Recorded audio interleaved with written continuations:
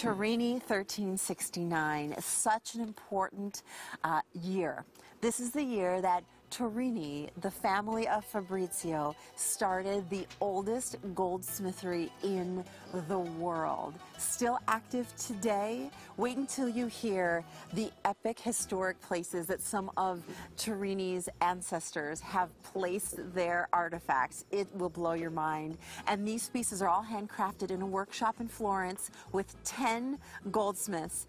Top quality diamonds, best quality Italian gold, and we have sale prices that you will not find anywhere on the face of the planet.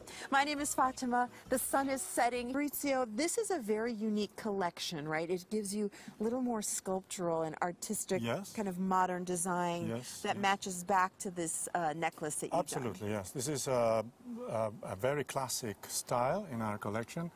It first was made in 1983, and it still is one of the most popular and sold items that we do. We call it